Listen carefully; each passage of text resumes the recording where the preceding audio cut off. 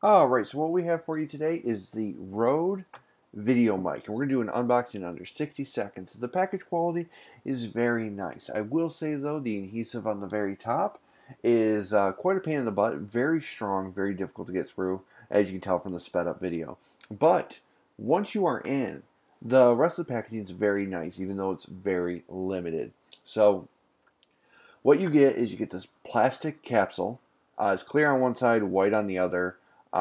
It holds the product in very nicely, but not a lot comes with this. There's not a lot of attachments or anything else like that. Getting into the plastic is very easy. You just pop the corners off and you're in. It comes with a manual on the inside, as you can see here, and a checklist and the product itself.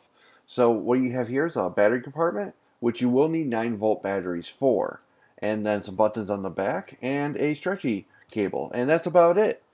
Second thing is very important, and I feel like it's something that people kind of graze over, and that's itemize your gear. Find out how much every single piece of gear you have costs. Nice front element. I don't know if you can see that.